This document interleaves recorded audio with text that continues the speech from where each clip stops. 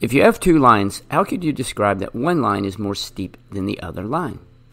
You could use slope. Slope is the measure of the steepness of a line. It is defined as the ratio of the vertical change, called rise, and the horizontal change, called run.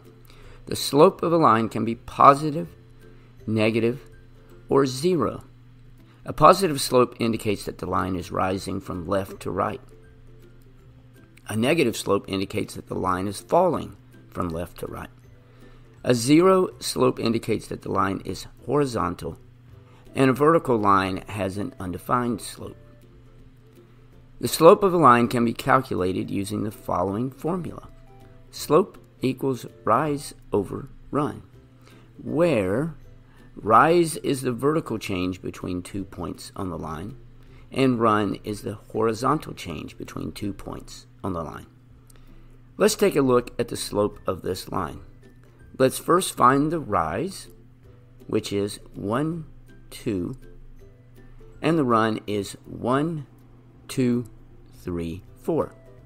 So the slope is 2/4, or 2 over 4.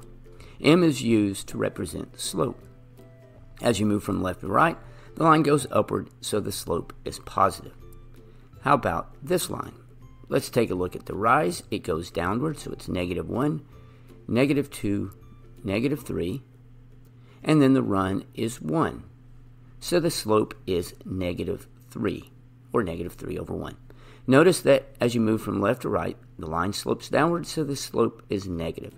Also notice that the slope is greater than the first line, and you can see that the line is more steep.